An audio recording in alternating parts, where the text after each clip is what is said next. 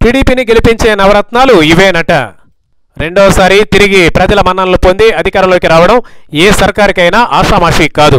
ప్రభుత్వ వ్యతిరేకతను జయించి ప్రత్యర్థుల ఎత్తుగడలను చిత్తుచేసి తమ జెండా కంటిన్యూగా ఎగిరేలా చేయడం కోసం ఎన్నో వ్యూహాలు, వాటి అమలుకు పక్కా కార్యాచరణ ఉండి తీరాలి.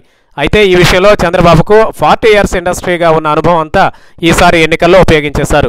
ఎట్టి పరిస్థితుల్లో గెలుపు తీరానికి చేరేందుకు ఆయన ఎదురైతే ఈదారు. ప్రధాన ప్రతిపక్షంకు ప్రభుత్వ వ్యతిరేక ఓట్లు దక్కకుండా చేసేందుకు ఏడాది క్రితమే చక్కటి వ్యూహాన్ని పవన్ కళ్యాణ్ జనసేన రూపంలో తయారు చేశారని టీడీపీ వర్గాల్లోనే ప్రచారం సాగింది.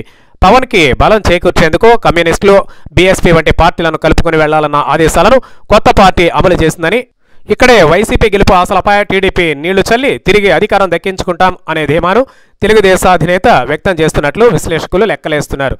చావో రేవో అని ఎన్నికల బరిలోకి దిగిన వైసీపీ ఏడాది ముందే నవరత్నాల పేరిట జనంలోకి దూసుకుపోయింది. ఇదే రీతిలో చంద్రబాబు తాము రెండవసారి గెలుస్తున్నాం అని చెప్పేందుకు పోలింగ్ తర్వాత నవరత్నాల వంటి అంశాలను పార్టీ శ్రేణులకు చెప్పుకొస్తున్నారు. అందులో మొదటిది పసుపు కుంకుమ పేరిట డ్వాక్రా మహిళలకు 10,000 రూపాయలు పంపిణీ దెబ్బకు అర్ధరాత్రి వరకు ఓటింగ్లో పాల్గొనడానికి కారణమని అంటున్నారు.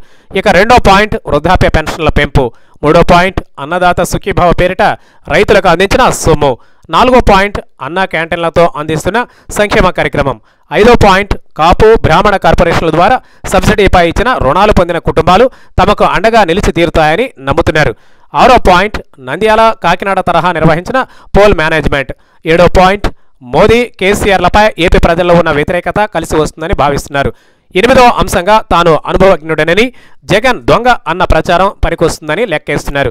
ఇక తొమ్మిదో పాయింట్ అమరావతి, పోలవరం కలలు నెరవేరాలంటే తిరిగి తామే అధికారంలోకి రావాలనే నినాదం అక్షరాస్యుల్లో చైతన్యం నింపిందని చంద్రబాబు తన నవరత్న ఆశలపై గట్టి నమ్మకంతో ఉన్నారు. ఆయన ఆశలు నిజమవుతాయో లేదో ఈ నెల 23న తేలిపోనున్నాయి. అప్పటి వరకు తెలుగు తమ్ముళ్లకు టెన్షన్ వెన్నాడుతూనే ఉంటుంది.